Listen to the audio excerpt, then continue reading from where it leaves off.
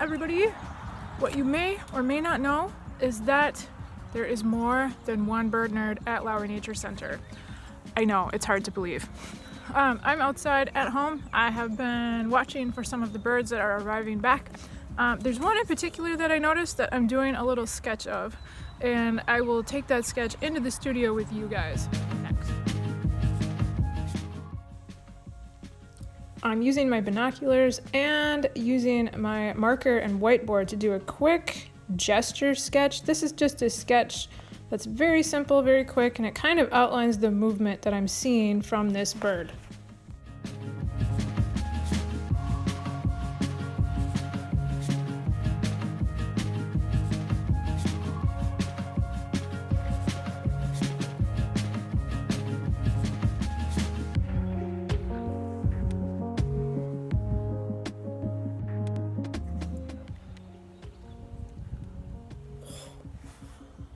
I can only sketch so fast in the field. I figured I'd sketch today on this guy instead of my notebook. A little bit easier for you to see. Do any of you have guesses which bird I noticed in my yard? And what I'm trying to do here is just capture, I call it the birditude. So what is the bird, how is it moving? What kind of attitude does it have? I'm gonna bring this into the studio and I'm going to grab a couple reference photos and do a little bit longer drawing to study this bird. All right, I am back in my studio, warming up. Here's a question, why draw? So up until fairly recently, drawing and painting were a few of the only ways that scientists or naturalists had to record what they were seeing. If you were looking through a microscope, you'd be making your own sketches, and people still do this. It's easier, now we can hook a camera onto a microscope, and that's fantastic, but there's something about drawing. So, why draw? It's fun. It's just super fun to see something that you create coming to life. And it's a really good skill to have. The other thing I put on here is you remember more. So there's a quote that I really like from John Muir Laws, who is a naturalist, artist, author, kind of a Renaissance guy. But he says the reason that he does nature journaling, sketching, drawing, to see, to remember, and to be curious. So I see no more than you, but I have trained myself to notice what I see. Sherlock Holmes. Great quote. That's drawing. That's why I do this. It's fun. It helps me remember more, and I become more curious. And also, I find myself noticing a lot more of what's around me every day, all the time. Songbirds. So, I'm gonna take this and I'm going to show you guys a couple of steps that you can use to draw birds that are more realistic. Personally, I like being able to kind of use my notes as my own field guide. So I'm going to show you the steps between that quick sketch and a sketch more like this one. Okay, materials. So I just filled up my nature journal. This one's full. I have a new one ordered.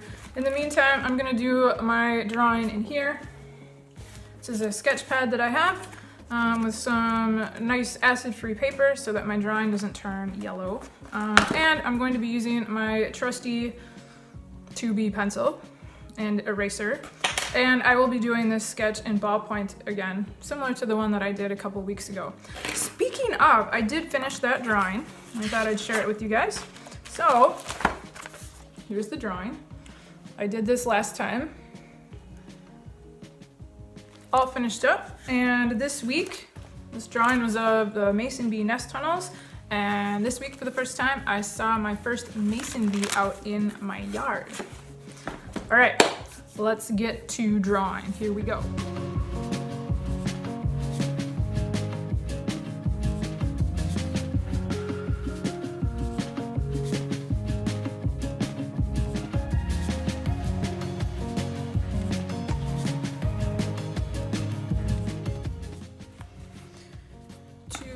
start this drawing, I work from simple shapes to more complex shapes. So where it starts is basically just a couple of lines to capture the attitude of this bird.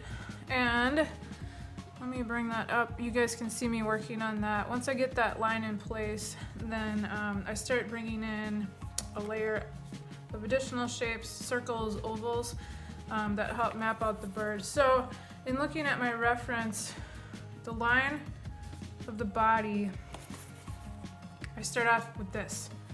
And then I'm gonna add the tail, which goes up above the body. So really simple line, and that's kind of how I begin visualizing the body. Next, I start adding a circle for the head, circle or oval for the shape of the body, and then I kind of tip that based on the angles and specific shapes I'm seeing in the bird. And I'm gonna adjust mine a little bit. I wanna make sure that those ovals overlap, because if you don't get that circle of the head kind of part of the oval or circle of the body, then your bird's gonna look like it is decapitated.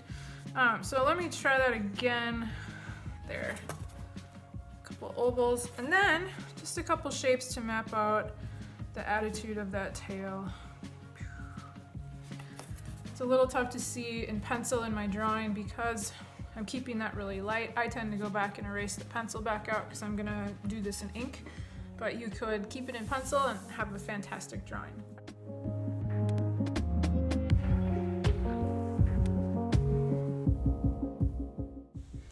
One thing you'll see me doing throughout this drawing is, once I have those general shapes in place, I come back in and I begin tweaking those shapes. I make an outline or a contour and start following the really specific shapes for this house wren. So I'm basically carving those circles and ovals into the shape of this particular bird. And that's all I've been doing.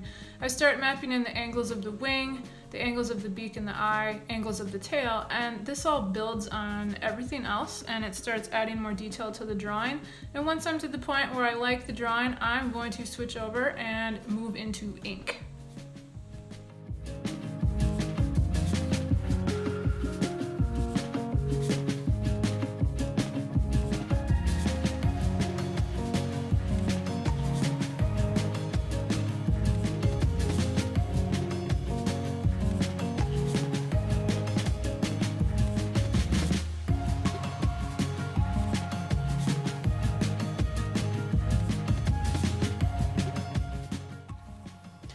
I'm bringing in my ballpoint pen to add the checkerboard pattern. There's a really subtle checked pattern in wrens, particularly house wrens, that you can see when their wings are a little bit extended or their tail is a little bit extended. So I'm using a heavier weight ink in order to map this out in my drawing.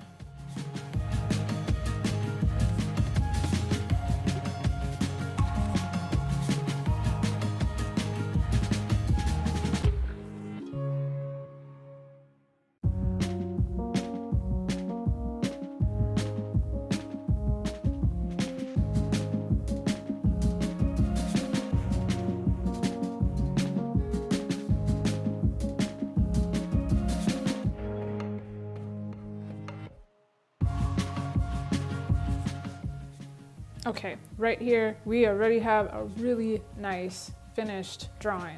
I like the pen and ink, I like the shadow that I've added to it, so I've adjusted the values. I've got light areas, I've got dark areas, I've got the pattern, and I'm pretty happy with the drawing. It reads like a house wren, which is my goal. I'm gonna go a little bit farther on this one. I like this drawing a lot. I might use it as a reference for a painting, and to do that, I like to play around with values, so areas of light and dark, because it helps me map out my painting. I'm going to add just a couple more materials here. I'll show you real quick. I'm gonna use these. These are brush pens by Tombow. They have a pointed tip and a brush tip. And I'm going to be using these to quickly add value to the background, and then just go a little bit farther. I might be able to sketch in some values throughout the rest of this.